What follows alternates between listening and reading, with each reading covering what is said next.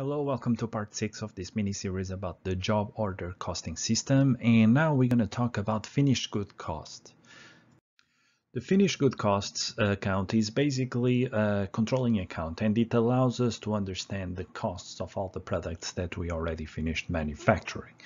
And I normally call it at least stock ledger. So this account, the stock ledger, allows us to get information on 3 different areas. Allows us to understand the cost data for units manufactured, the cost data for units sold, and the cost data for units on hand. And now I'm going to show you exactly how this document looks like and how to create it. So the stock ledger, as you can see, looks like this, and basically we would have one of these tables for every item we do. So we have an item cell here, and we put the name of the product, and then we have manufactured, ship, and balance, which is similar to what we've seen before on our material ledger. Manufactured means all the quantity that I produce. Now just a couple of details here. I'm producing 2 products, green purses, blue purses, for example, but in this case I would have to have 2 different tables, not just one. But for now, for the example, I'm just doing one. So I have green purses, and manufacture means every time I complete a job I add those items here, okay? And shipped means every time that I send to the client, and balance is how much I actually have right now. And all the other things that you see over here, we already covered it, so I'm quite sure you already know what they are. So let me show you now how to actually fill this from scratch, starting with an empty table. So our stock ledger, in order to start it, what we're going to do is to start filling this table. Now we would have one for each one of the items we have, and let's assume for now we're just doing the green purses. Now, if you notice, this stock is actually very similar to our material account ledger, and therefore it is registered under the same processes. So we're going to have manufactured, ship, and balances. Manufacture means products that add to our stock, shipped means products that decrease our stock, and balance is our stock. So typically we start with the balance, and let's imagine that on the 1st of January, sorry, try to put it here slightly different. So in January, on the 1st, let's imagine we have a total of 100 purses. 100 purses. They are worth, let's imagine, $600.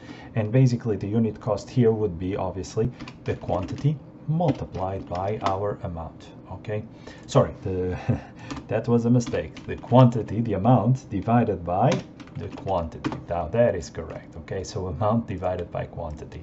And actually it's a little bit too cheap, so let me just, there you go, so $6,000. Okay, then what we do is, let's pick up, for example, the job cost sheet for unit 007. Okay, in this case it was blue purses, but imagine I would just transfer it as being green purses for now, just as an example.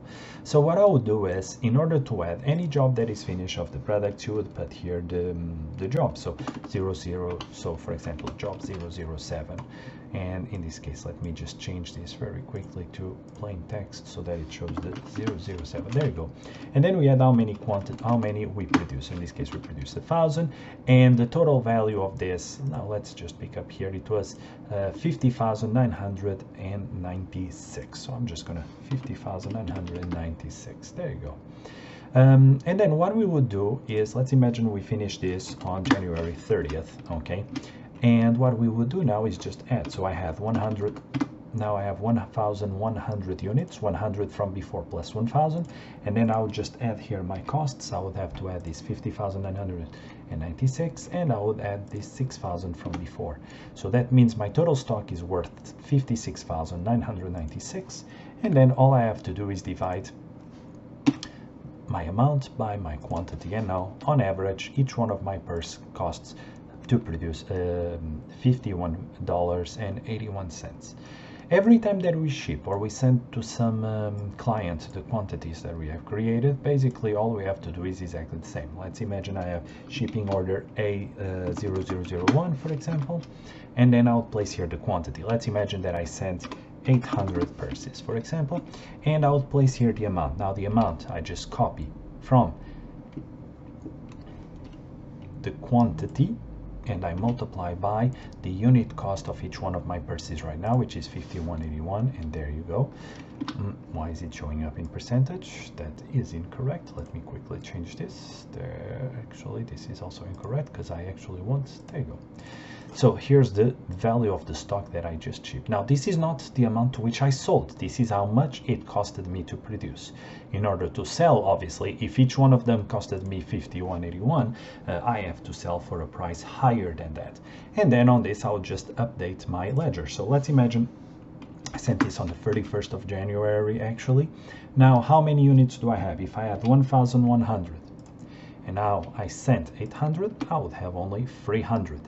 And then my value here, the unit cost, would be the same as before, did not change.